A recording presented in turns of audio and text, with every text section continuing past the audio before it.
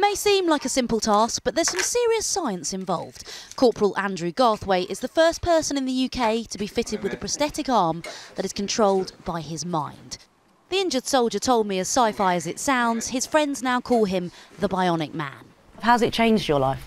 It's just making my life a lot more easier now, because I used to struggle quite a lot around the household doing different household chores, and it's even nice just to have the cosmetic look. So when I walk down the street, it just looks like I've got a hand. It doesn't really look obvious that I'm just a one-armed man from where I live, you know. At 26, he told us it's slightly strange learning how to do everyday things again. But Corporal Garthwaite has come back from what he describes as a hellish time. 3 years ago, while serving in Afghanistan, a rocket-propelled grenade fired by the Taliban blew off his right arm and killed one of his comrades.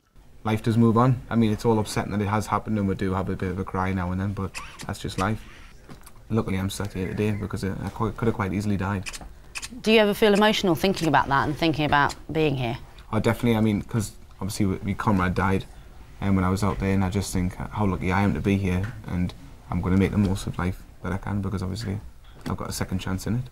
So how does the thought-activated hand work? Well, surgeons took the nerve endings from his shoulder that would have run down to his hand and rewired them into his chest muscles.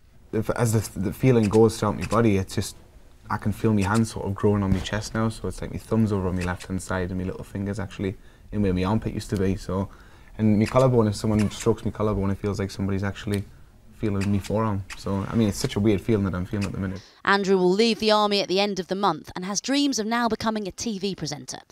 His new high-tech hand means he can do this. I just go out and drink and stuff like that and get a bit stupid doing my little party trick where I just keep rotating the wrist round and round. So.